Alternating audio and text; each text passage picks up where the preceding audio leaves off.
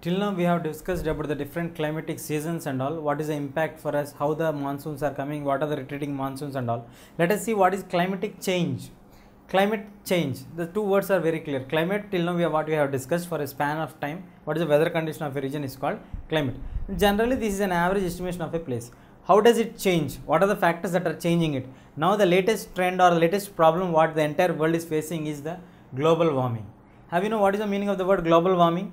Globe is getting warmed, means our earth is getting warmed. As we all know, our earth is in the form of a spherical shape like a ball. This is also known as a fireball. Earlier it was a fireball. Over a period of millions of years of processes and all, it became cooled and settled as a normal one, and because of the earth's gravitational pull, the gases are pulled towards the earth and withhold on it, and we got a thin layer which is covering the earth, that is called the ozone layer.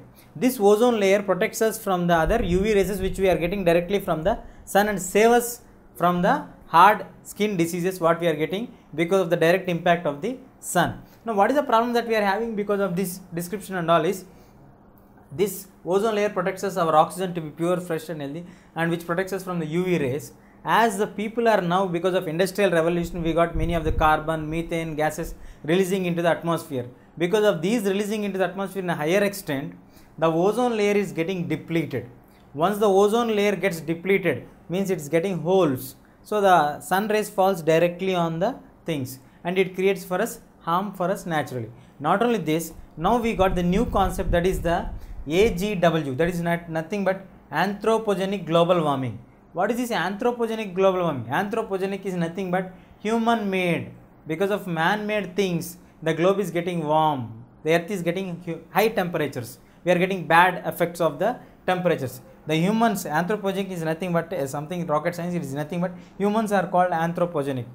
Now we have two major gases which are influencing the climatic condition more for us. One is carbon. Generally carbon influence is more and its effect is influence. We have the greenhouse effect where the temperatures are increasing, the ice caps are melting. Now we got the new gas called the methane gas, which influence is increasing more and more nowadays in the northern parts or the polar regions where the extreme cold climatic conditions. Now the ice are melting in a very high rapid range, and that starts to melt once it moves on melting and all. So the average rise of the seas and all will increase later. Methane is a very powerful gas when compared to carbon, where we have to experience that some of the places in the maps may disappear because of global warming. This will be a major cause because of the global warming. We will discuss it.